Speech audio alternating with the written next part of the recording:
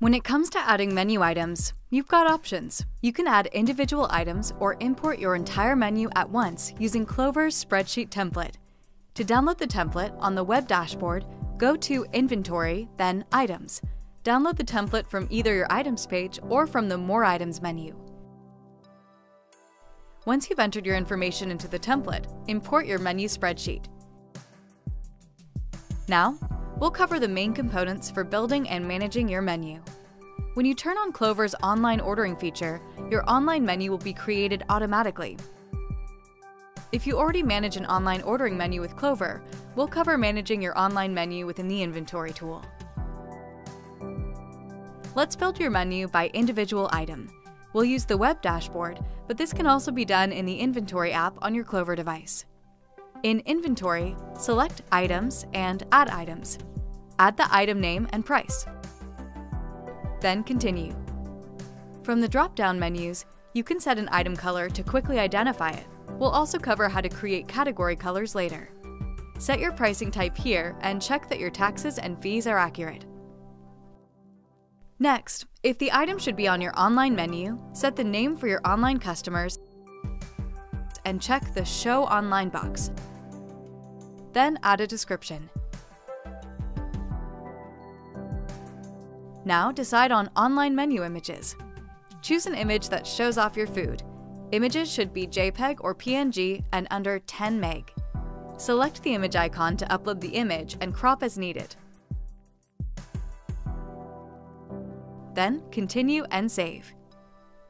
If your guests will be given the option to modify their orders, create modifier groups to communicate those preferences to the kitchen. Select Add under Modifier Groups and enter the group name for display on your Clover device.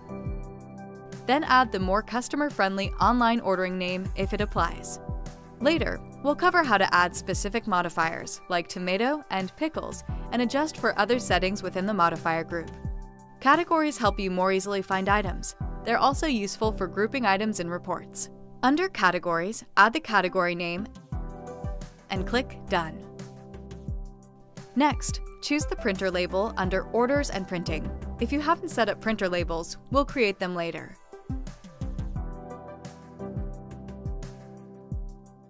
Changing your items view or making menu changes is fast and easy. Select the 3 bars to add or remove fields for display. To make quick changes to the fields shown, check the items and select Quick Edit. Then save. To make a bulk edit, check the items or use the box for all items. Then click the Bulk Edit Options drop-down to make changes. You can customize category colors and more by going to Inventory and Categories.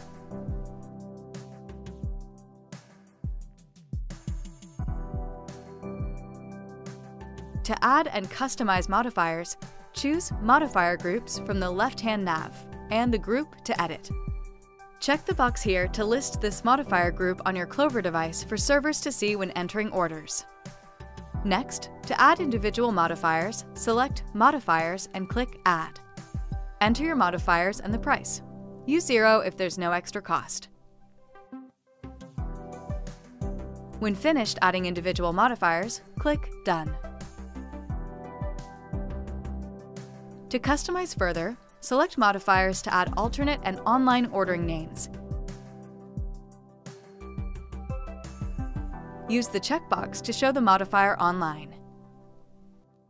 Now, select the required and maxed number of choices that a customer can pick.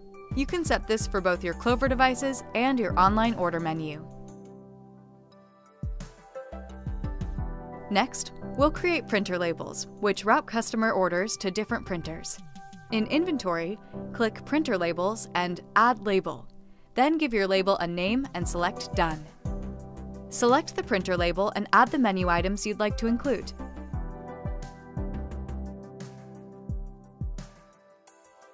Next, associate a printer with your printer label on your Clover device.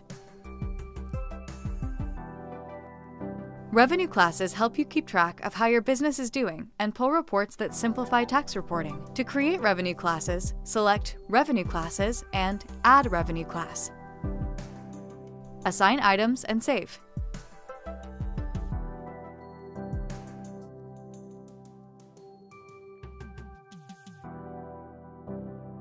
Last, under Setup, you can change inventory views, switching between the old and new inventory designs. To learn more, go to clover.com/help.